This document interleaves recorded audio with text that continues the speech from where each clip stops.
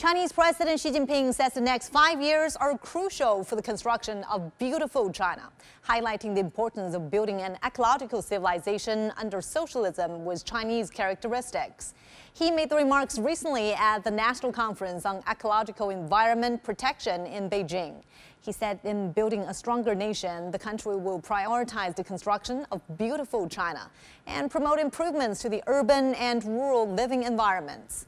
He also said with the people-centered approach, the government should follow the concept that green waters and mountains are as valuable as mountains made of gold and silver.